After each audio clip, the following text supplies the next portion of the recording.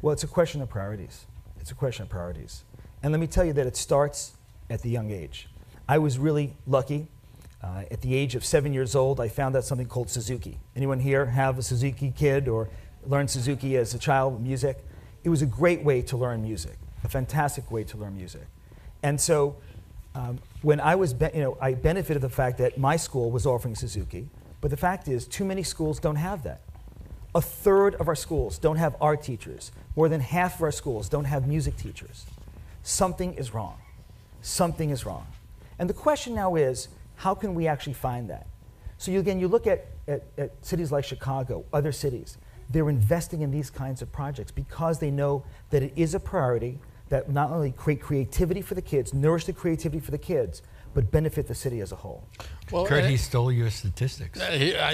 Sorry. He's read the same briefing papers I have, I guess. But I am interested in given that, and I don't want to unfairly cast you as something, but to some degree, I think you're being cast as a Bloombergian, socially liberal. With Suzuki training. Okay, there you go. With Suzuki For all I know, training. he can play the violin. Now, we're concerned about politicians fiddling around, so just watch it. Good.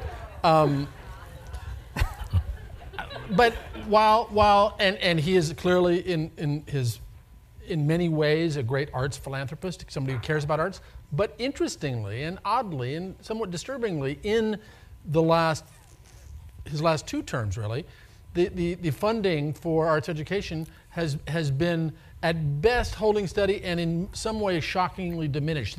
The budget for, here's a number, the budget for all art supplies, musical instruments, everything has been cut to about $2 per kid per year. Yep.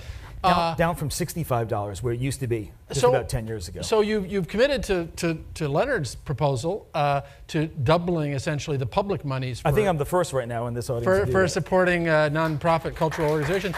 Thank you. What do you do? What and how do you make sure there's a steady stream of financial support for arts education? Because it's always, and we've seen it in the last 10 years, the easiest to cut. Yeah. Well, it's the easiest to cut if you have the wrong priorities. It's the easiest to cut if that's not your priority. We did have $65 a student just 10 years ago. We are down to $2 a student. The question now is, what do we do about that? Do you just wave your hand and say, oh, I'm going to restore $65 million? Where's it going to come from? Let's take a step back a second. We are now teaching our kids right now in K through 12 in a system, in a program that goes back to the 18th century, maybe the 17th century. And I can tell you as somebody who's not only created businesses, created jobs, but also one of the companies I helped grow is a company that connects people with jobs. I can tell you from that experience, the job market of today is not just looking for, oh, this guy got 100 on this and that, and this young lady got 100 on this and that. That's not what is required and looked for in today's market. It is creativity, it is problem solving, and team-based work.